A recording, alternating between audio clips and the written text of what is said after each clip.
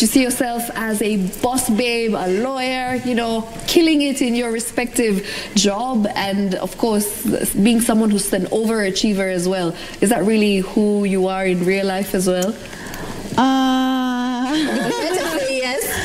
I would love to say yes, okay, with confidence. The truth of the matter is that even on the streets, I haven't told you this, even on the streets, people are like, yo, when I hang out with you versus when I see the character, they're like different, and I'm like, yeah, because I'm an actor, and that's what I do best. Yeah, because but there's a lot of there are nuances, I think, that you start to either develop within yourself, because you're like, oh, I like that about that person, or you're like, I definitely never want to do that, you know.